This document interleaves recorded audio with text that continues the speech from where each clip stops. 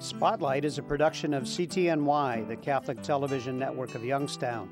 It seeks to spotlight people, places, and events from around the Diocese of Youngstown that promote the new gospel of joy called for by Pope Francis. Your program host is Father James Korda.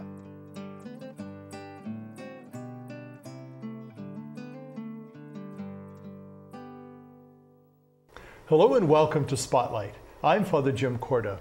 Today we're going to talk about the St. John Chrysostom Society.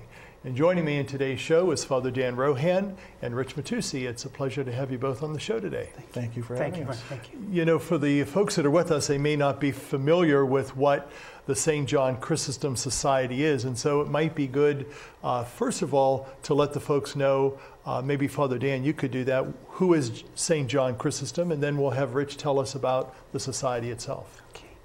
St. John Chrysostom is a well-known theologian, a father of the church that lived during the 4th century. He was an intellectual young man, gifted with gifts of learning and knowledge. And because he had a very devoted family, his parents loved him, but more so the mother, because she gave her life to her children, to John and his sister. And John progressed in the scholastical area, and eventually, as he progressed, he was going into law to study. But then what happened was, he found the mother was close to the church in this very special way. She became acquainted with the Christians in Antioch, because in Antioch, the Christians were first called Christians there. At that time, when John and his parents were living there was over 600,000 people that lived in that city.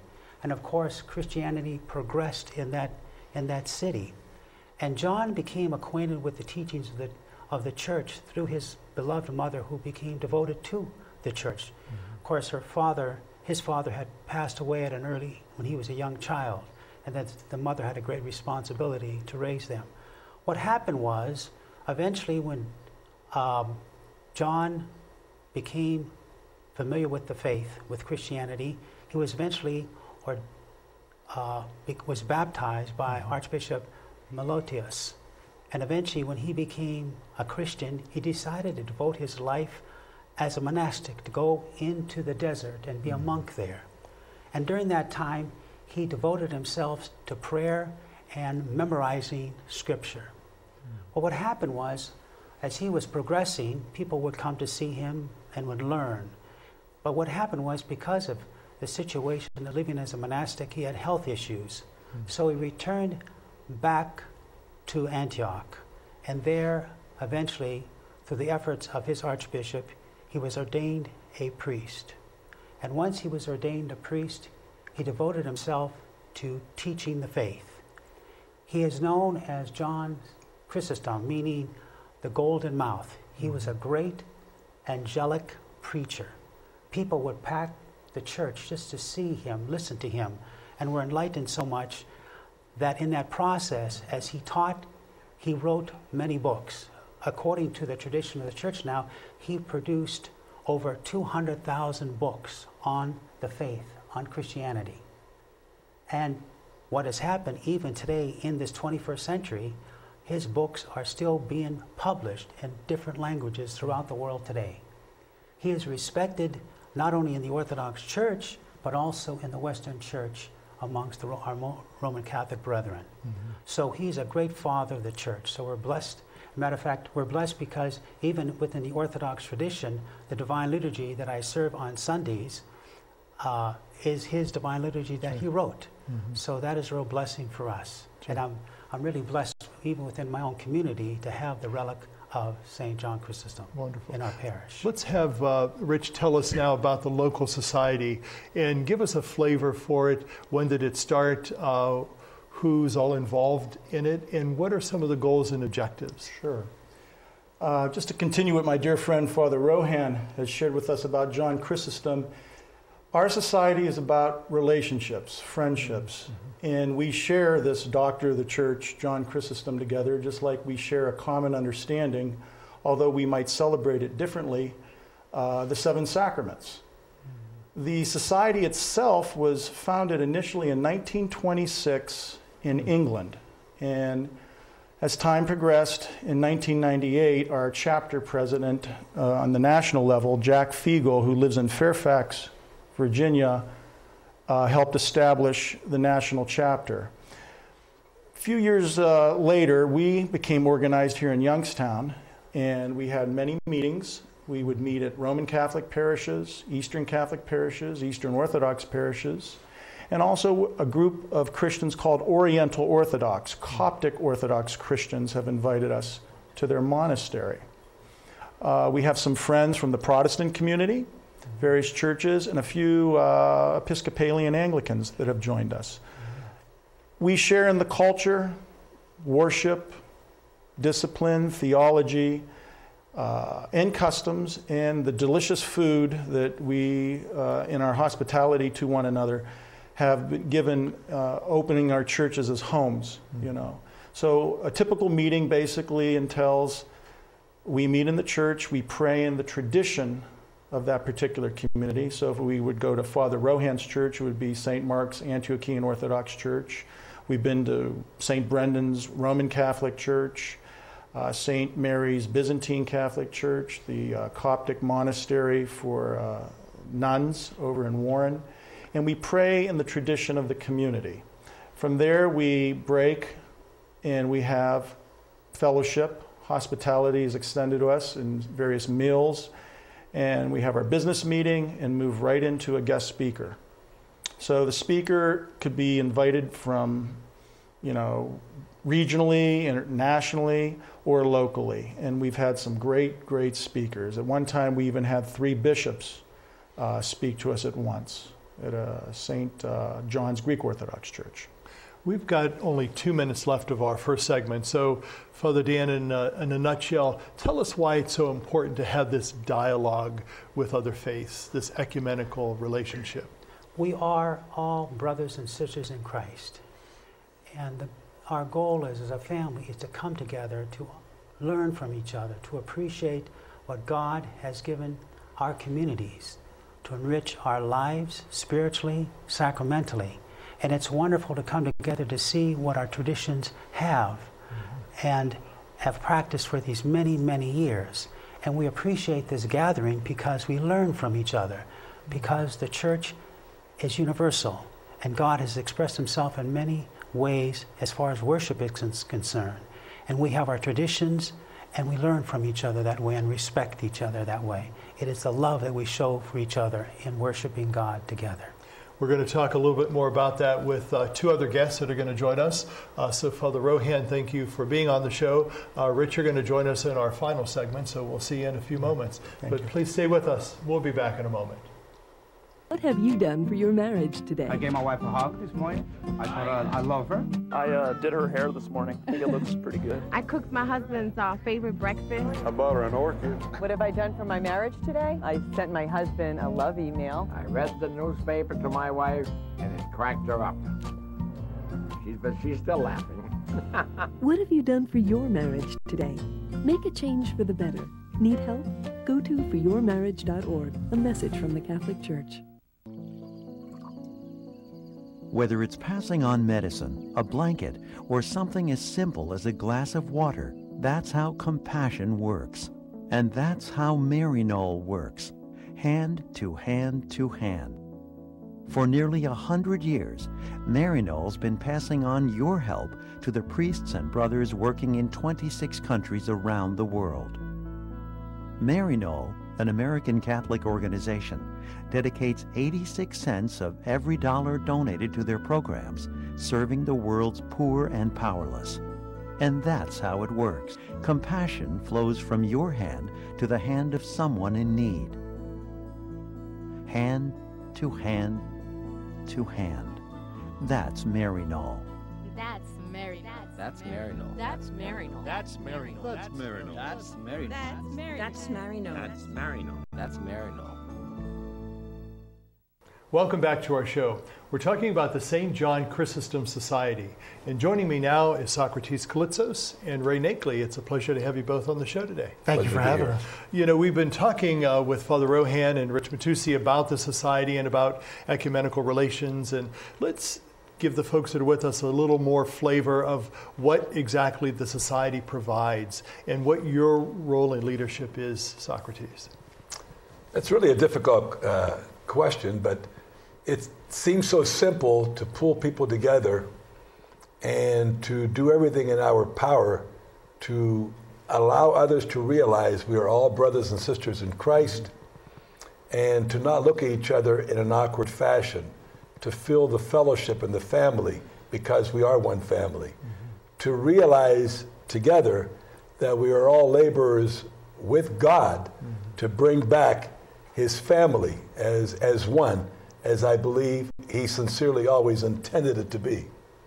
And that's basically, in my opinion, the role of the society, and we've made wonderful friends, and the respect we show each other for the past as well as the future, and it will be one family again. Well, certainly that is the hope of the church. That's the Lord's hope, and it's certainly our hope as well. Ray, tell us a little bit about your involvement. You're a Maronite Catholic, so how does that come into play with the ecumenical dialogue? Thanks for that question, Father.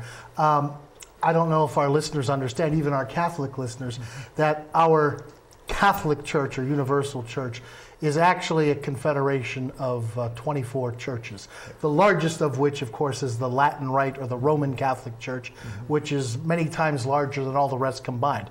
But these other 23 churches from the East, the Middle East, Africa, and Eastern Europe are what make the Church Catholic or universal. Of course, we'll never really be universal until we are reunited with our Orthodox brethren and hopefully all Christians beyond that. But our goal in the society is not to try to proselytize each other or pick off members from one church or the other. That's caused so much ill will in the past.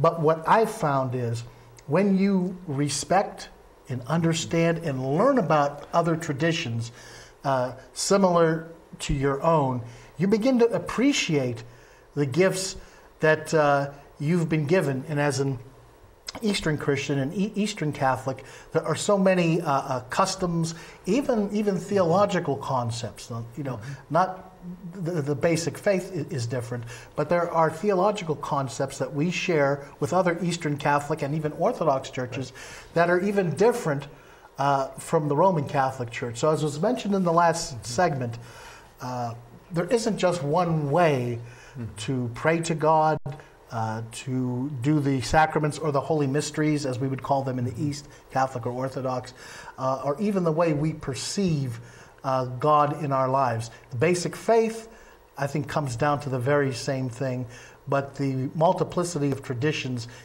is what makes it such a beautiful bouquet. Let's talk about some of those facets of the society. For example, is there a study component or a prayer component where when the group gets together, that's part of what you do? Socrates, is that something that's part of the society itself, to learn more about one another's denomination or faith? Because of the fact that the guest speakers are from different backgrounds, we get to understand their basic philosophy, to understand how they interpret different things within the church, and we hear prayers that may be offered by the speaker, and it basically allows us to see and hear that we are very much together and have the same, there's only one God. And I believe that we look at it from the viewpoint of there's one body, one spirit, and here we are. And yet when that person came in, you may not have thought that at first, but you feel it once you understand. Now, Ray, when we talk about ecumenical dialogue and working with other faiths, how does that make us better people, better neighbors? And why is it important for us to also have that facet of who we are as Christians? I think respect and humility, which is a great failing for many of us, perhaps most of us. With good intentions, we become very proud of so many things in our lives, and we think we're special and we're unique, and you know, to a degree, that's wonderful. But when it comes at the expense of our brothers and sisters in Christ, or any of God's people. Right. Of course, we're ecumenical, not interfaith per se. We're all Christians. But even among Christians, if you look at our history, it's been pretty sad sometimes. So I think it's so much like different ethnic groups. I'm with a group out at the Canfield Fair. We do ethnic displays. And you go from booth to booth, different colors, different traditions, clothing, food. And then sometimes on food, you see that one nationality makes a dish kind of similar to yours, a few differences. Then you see, wow, oh, that was delicious. I like that. That's an improvement. I'm going to do that on my dish the next time I make it. And sometimes you see the commonalities first. And the differences are wonderful. Spice of life. God did not create a boring world. He created a multicolor, beautiful, brilliantly intricate mosaic. But at the same time, we come away, I think, appreciating the other traditions and our own more now that we have the relief and can see it in contrast.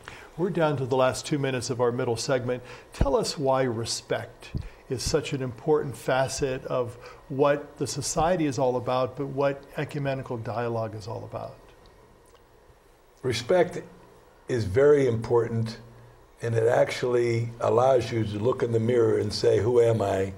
And be humble and know who you are and respect your background, but also have respect for your brother and sister in Christ. It is amazing how this organization has made so many different backgrounds blend and realize that, yes, we were all together once, we shall be together again with love and respect. And that's certainly the prayer of the church, as we had mentioned, but also, is that what the society continues to purport? Yeah, on our banner, I believe the scriptural verses, John chapter 20, verses 17 to 21, where our Lord is in the Garden of Gethsemane, and he's praying, sweating blood in that famous passion that we've just gone through here in the Easter season. And he says, Father, I'm paraphrasing here, but, Father, may my disciples be one as you and I are one, so that those people that they go out to bring the message will believe that, they are bringing the real message from God. He was so concerned, even among his own disciples, that their divisions, and we said, well, who's going to sit closer to the Lord? They had rivalries among themselves. And he was sweating blood, worried about them being divided. So for us, it's a scandal that we're not together, and we are sincerely committed to having one body of Christ. Well, we're down to our final middle segment now, and we have to say goodbye to you, Socrates. Ray's going to stay with us, and we're going to have Rich back on our show, but we thank you for your work with the society and for the great spirit and witness that you bring. Thank you very much. Thank you, sir. Stay with us. We'll be right back. My name is Sister Mary Claudina, and I run a home for abandoned children. I want to take care of children who have no parents, because luckily I come from a very loving family. There are 8 of us. And I remember when one of my cousins got sick, and she called my mom and said, Mom, the doctor has said that I might not have too long to live. Will you please raise my 3 children for me? I remember we had a meeting at home, and my dad called a meeting, and my mom was explaining to all of us. And my father said, this powerful word, he said, we already have 8. What is 3 more? We learn to care for each other, to love each other, to fight among each other, to make up, to forgive, to just to be a family. And I think that's what I learned from home, and I wanted to share that with children who do not have that love and that opportunity just to know what a family is all about. By the time we can walk, each of us yearns for the joy that comes from being able to do for ourselves. Church World Service believes that being self-reliant is a joy everyone should share. So around the block or around the world, share the joy. Church World Service.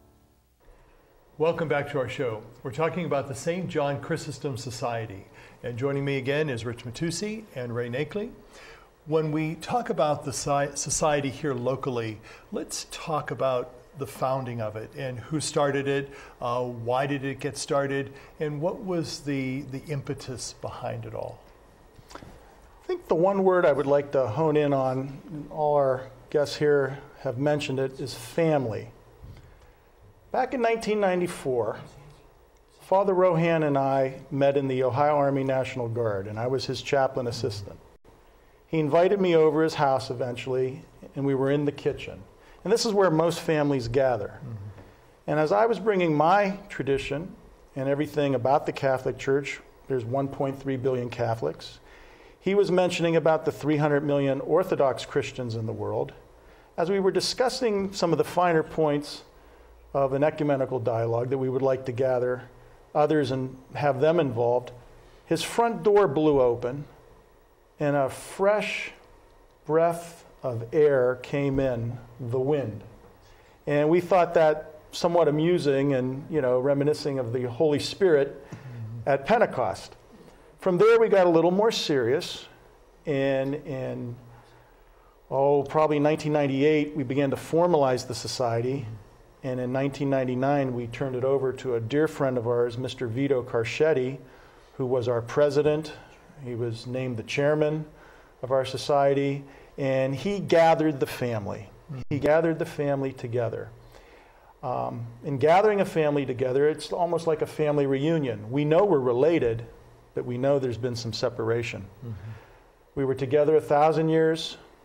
We've been separated 1,000 years. And in this third millennium, Vito was kind enough to gather us on many occasions to talk about unity.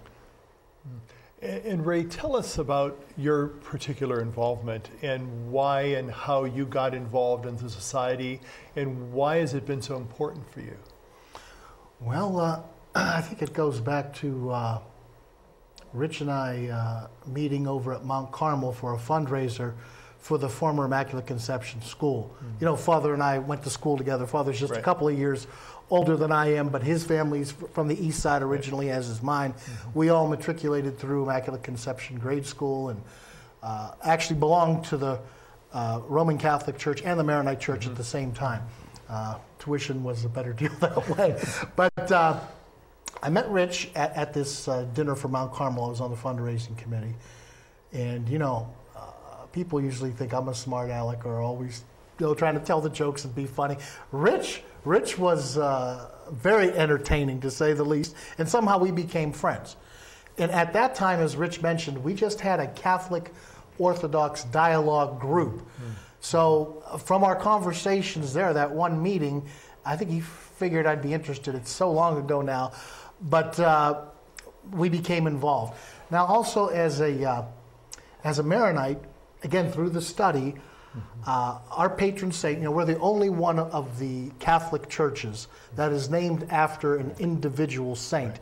Most are named after a culture, Roman or Latin, or the Byzantine Catholic Church of Romania, or Bulgaria, or the Melkites or the kingly people. But we are named after a saint, Maron, who lived in the area of Antioch. And the reason we know about him, he was a hermit and a monk who eventually established a monastery. He wanted to be alone, but he had the gift of healing. And apparently he was a great preacher. And he was known to St. John Chrysostom, who was much better known, especially as Archbishop of Constantinople. And there is a famous letter between them where St. John Chrysostom expresses his deep love and respect for Maron and says, I wish communication wasn't so difficult. Please write to us more often. We keep you in our prayers. So St. John Chrysostom himself, along with a few other important religious figures from the ancient world, actually give evidence for the patron saint of our church. And I hadn't known that until I learned it from within the society. Sure. Let's talk about something that you had mentioned. When people get together to talk about faith, when they talk about what's important to them, and there's a dialogue that happens, eventually, because of respect, they become friends. And isn't that what it's all about, this ecumenism, interfaith, that we become friends first of all, and once that happens, then other things can happen. Is that your experience? Oh, absolutely, Father. You know, after Vatican II, we've noticed that studying the history of this whole movement of Catholic Orthodox dialogue, it was called initially in its first stage the dialogue of love, charity, trying to see the redeeming qualities in the other, the goodness in the other, and that has been mentioned here today on several occasions.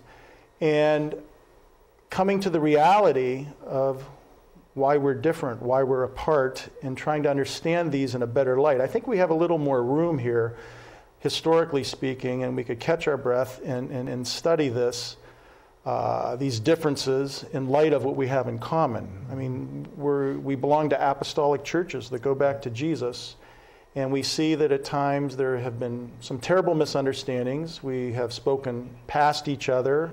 We stop communicating, and with that, the family drifts. And in this family reunion model of our society and our meetings, we're trying to find that common ground and reestablishing the unity we once had. We've got about 2 minutes left. So, Ray, share with the folks that are with us why this society, St. John Chrysostom, is so important for continued relations with Orthodox and Catholics. I think what the society gives those who are so moved is a chance to really understand what Christianity is about. Yes, the accoutrements and the different rituals and prayers are a wonderful way maybe to express our spirituality, but because of that respect. See, once we establish a safe zone, we're not trying to change your faith. We're not trying to put one over another. And you can let down that guard and be relaxed. Again, that comes back to friendship and family. Then you can not only appreciate the other's tradition, but your own, and learn things about yourself that you may have never taken the time to find out. So I feel really it's mutually reinforcing this dialogue of love, as Rich put it, because ultimately that's what God is, love. Well, we certainly appreciate your presence on our show, Rich Mattiussi, Ray Nakely, for enlightening us about St. John Chrysostom. We had the website up for those who might be interested in learning more about it, and perhaps even participating in the ecumenical dialogue. And we pray for its continuance and for the wonderful work that you and the other members are doing. So thank you very much. Thank you for having us. Father. And thank you for being with us. Have a good day, and God be with you.